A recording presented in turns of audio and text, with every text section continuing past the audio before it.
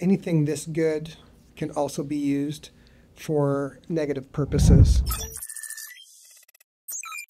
I'm excited about AI and all these new deep learning and machine learning technologies. And at the same time, I am of a sober attitude and mentality, recognizing in this field, as we all, I'm sure, are, that anything this good can also be used for negative purposes. As security professionals, we have within our organizations that we either work for or we're consulting for, we have the budget, we have the resources that we have to provide the best defenses that we can against these very complicated and powerful systems. The challenge is that many of these attackers have near unlimited resources, and those resources can be financial, processing, intellectual in regards to their experiential backgrounds. And with that kind of capability and with what some of these constructs can do, it does leave a lot on our side, on the cybersecurity side, to take up the challenge